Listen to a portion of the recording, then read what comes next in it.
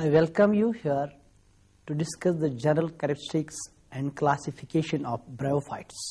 Bryophyte is a group of simplest and primitive plants which neither flower nor produce seeds and reproduce through spores. These are embryo-bearing land plants that are non-vascular.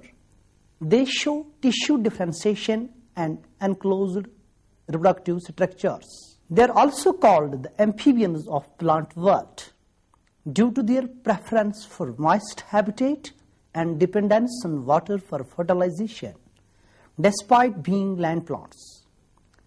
Bryophytes are generally small, but form a significant component of vegetation in cooler and moist temperate regions of northern and southern hemisphere.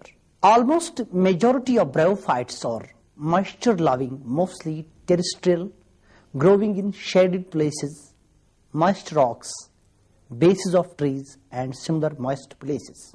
A few inhabit aquatic habitats, for instance, Rixia lutens. Several grow in bogs such as Sphagnum. Others grow in exposed sites and can endure drought. For example, Polytrichum juniperinum. Bryophytes form an important part of vegetation in cold, temperate regions of the world, including Himalayas. Different species of bryophytes are widely used as medicine, construction material, insect repellent, packing material, and smoke filters. Some are also used in horticulture because of their high water holding capacity. Gardeners use moss-wrapped baskets and pots for cultivating flowers. Some insects and birds use mosses for building shelter. Many bryophytes are forced to colonize open and often nutrient-poor sites where no other plant is capable to grow. For instance, they grow on bare rocks and on recently deposited volcanic ash. Thus, they act as pioneers of vegetation, so they have a role in succession. Certain mosses have preference for special kind of substrate for their growth. Therefore, some of them may serve as indicators of mineral deposits, pH condition of substrate, and also of particular seed plant, community, and pollution levels. Thus, they are used as biological indicators of environmental conditions. The general characters of bryophytes. Bryophytes are generally small-statured land plants possessing chlorophyll A, B, storage product as starch, cellulose in the cell walls, and sometimes possess cuticle. These are mostly autotrophic. A few are saprophytes. For instance, Cryptothalus mirabilis is a saprophyte which grows in swamps. The main plant body of bryophytes is gametophyte. It is more conspicuous, long-lived, independent, green, and freely branched. On the other hand, the sporophyte is short-lived and completely dependent on the gametophyte. Gametophyte and sporophyte, the two phases, are present in the life cycle of bryophytes. Both of these phases are morphologically distant, that is, there is heteromorphic life cycle. In liverworts, such as Rixia and Mercantia, the gametophyte is prostrate and thalloid. But in mosses, the gametophytic plant body is erect and differentiated into stem and lateral appendages. The true roots are absent in bryophytes, and the function of anchorage and absorption is performed by filamentous structures known as rhizoids. Rhizoids may be unicellular and unbranched, as in liverworts and hornworts, or multicellular, as in mosses. Rhizoids are not true roots. Instead, they are analogous to true roots. The plant body is composed of parenchymatous cells and lacks differentiation. There is no xylem and phloem, which is the characteristic of true vascular plants. The plant body of Bryophytes is devoid of filaments as seen in many algae, but rather of true parenchyma derived by three-dimensional growth, usually from apical meristome. Being embryophytes, they have multicellular sporangia and gametangia. That is, reproductive cells are always surrounded by one or several layers of sterile jacket cells. Bryophytes, being non-vascular plants, can never grow to larger. Their small and simple structure provides great selective advantage in certain habitats. The tiny parenchymatous bodies of mosses and liverworts permit them to thrive in microhabitats such as stone walls, fences, and bare rocks. Microhabitats that have too little water or soil for larger, more vascular plants. The Bryophytes reproduce by vegetative, asexual, and sexual methods.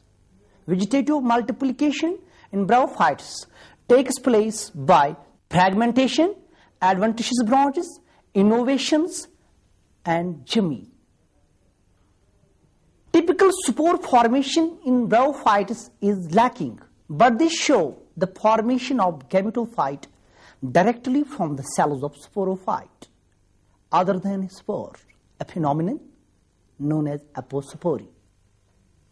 The mosses have great power of regeneration, and the wounding of unspecialized cells of various spots of sporophyte induce the production of green filament.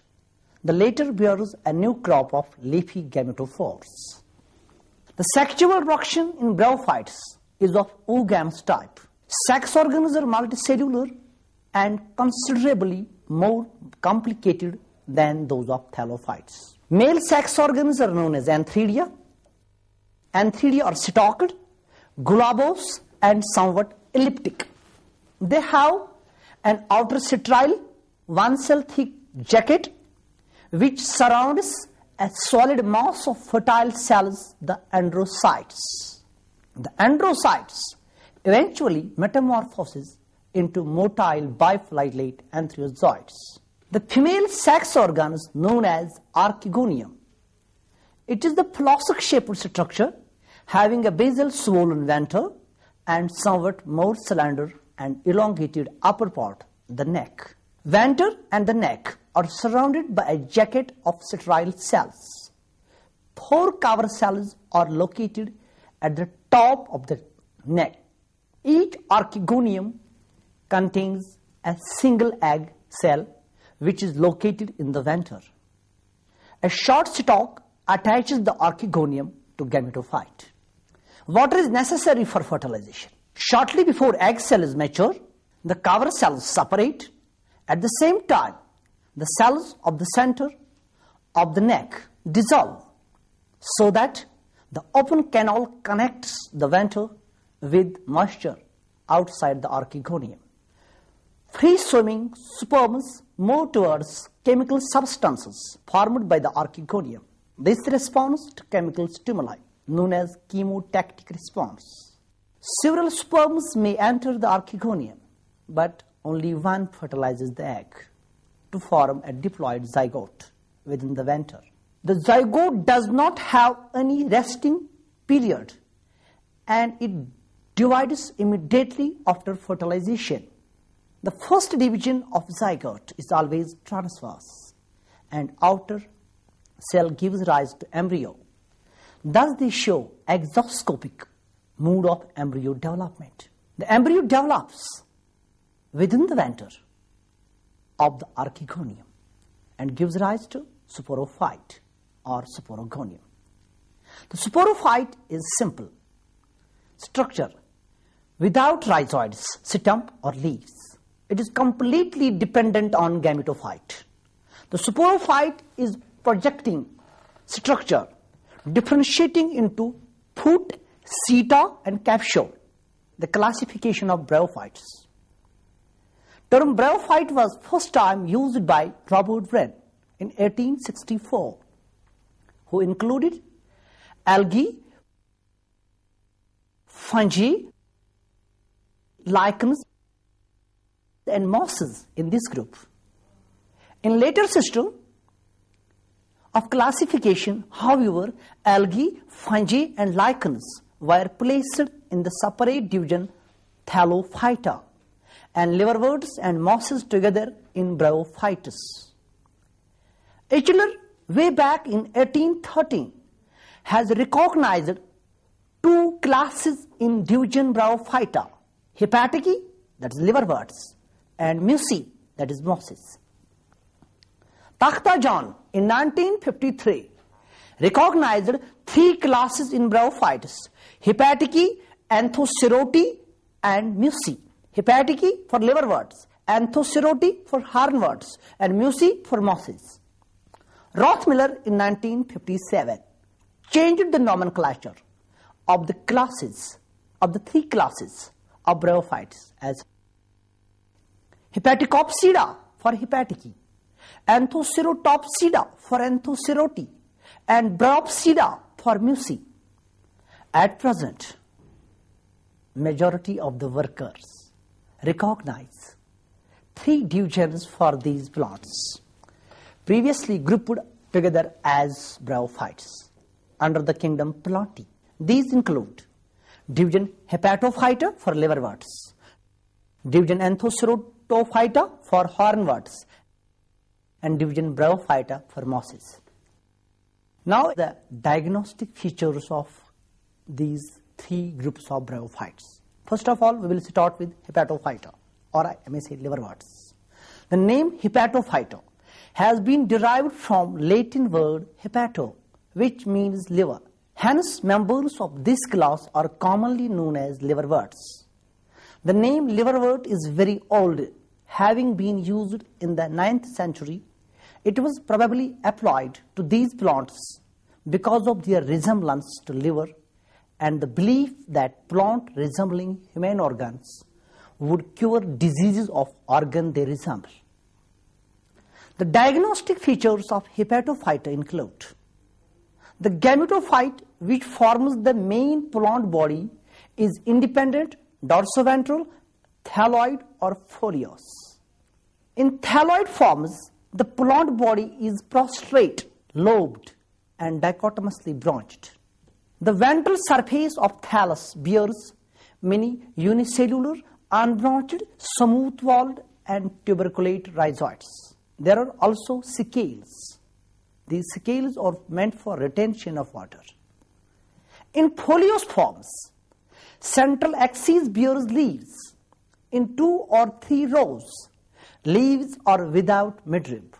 Anatomically, thallus of liverworts is either simple or complex and is devoid of mechanical tissue. Photosynthetic cells contain numerous chloroplasts without pyrenoids.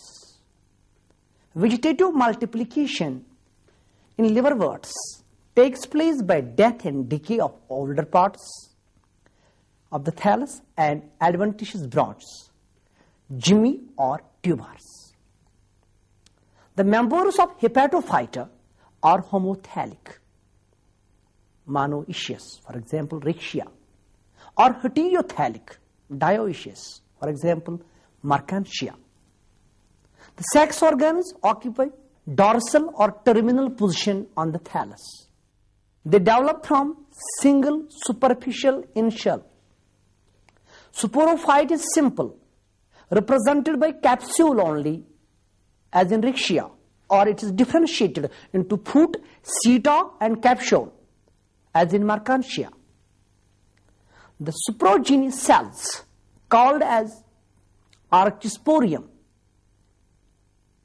develop from the endothecium.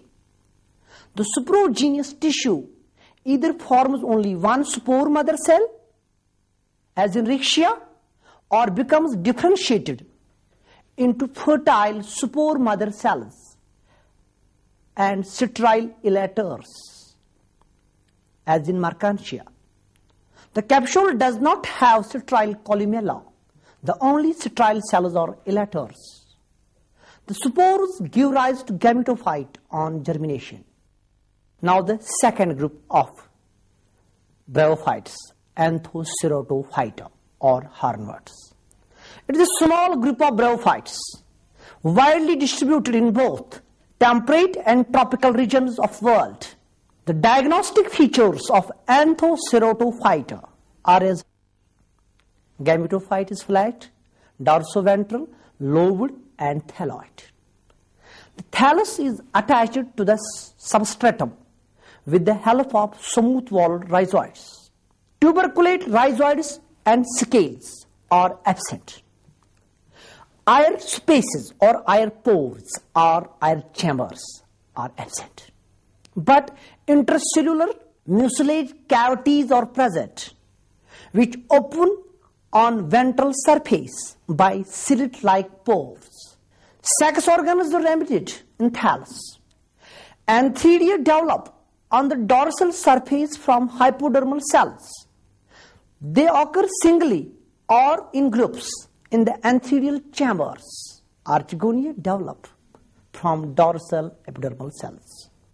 The sporophyte is differentiated into long cylindrical capsule, small meristematic seta, and a bulbous foot. The capsule wall is 4 to 6 layered, and the epidermis has stomata. Elaters do not have thickening bands and are called pseudoelaters. Now the last group, Bryophyta, or more commonly mosses. The mosses are the largest group of Bryophytes, which occur in almost all parts of the world.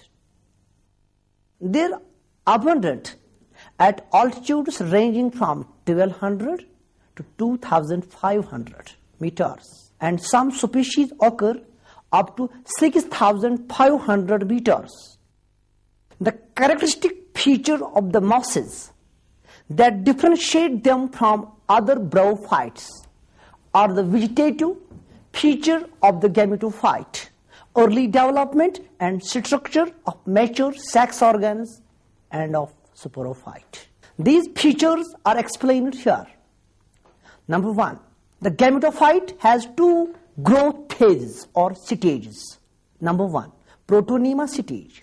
It is the juvenile stage, young stage, represented by prostrate, creeping, green and branched filamentous structure. It develops from spore and only at transitory stage in the stage of bryophytic life cycle is represented by protonemal stage. Second, the leafy stage or gametophores. An erect cylindrical shoot with persistent leaves and sex organs. The main axis of gametophore may be branched or unbranched. The branches always arise below the leaves. That is, branching is extra-axillary. Branching is extra-axillary. Leaves are simple, minute, sessile, and usually with a distant midrib. They are only one cell in thickness. Rhizoids are multicellular, branched, and have oblique septa. The axis is differentiated into central conducting tissue and a peripheral cortex. Vegetative multiplication takes place by fragmentation. Stolons, branching of protonema, special leafy shoots, gemmy, and persistent apices. The sex organs are born in groups at the apices of branches. The plants are dioecious or monoecious. The antheridia are club-shaped, narrow and elongated. The antheridial jacket is single-layered. Male gametes are biflagellate and superiorly coiled. The archegonium are stalked with a much elongated neck and massive venter. The sporophyte of mosses is usually differentiated into foot, seta, and capsule. The elongated seta raises the capsule much above the gametophyte to facilitate dispersal of spores. The capsule usually has a peristome which helps in dispersal of spores. On germination, the spores first form protonema, which in turn develop into leafy gametophores. With this, we completed our today's topic, that is general characters and classification of bryophytes. I hope you might have understood me, and with this I conclude my today's topic.